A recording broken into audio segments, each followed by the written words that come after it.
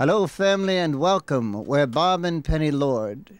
Women have always played an important part in God's plan for salvation, from Genesis up until the present day. In certain instances, women's contributions have changed the course of church history. We'd like to share with you one woman who has made an indelible mark on our church. Meet St. Clare of Assisi.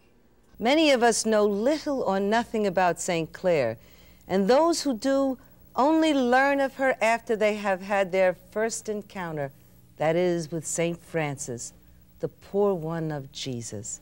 The truth of it is that St. Clare is as much a part of the Assisi experience as Francis, and possibly the strongest and truest follower of Francis the world has ever known. She was and is a powerful saint in her own right. And we see evidence of that through the centuries by those who have followed her. She has been called Sister Moon to Brother Francis' sun.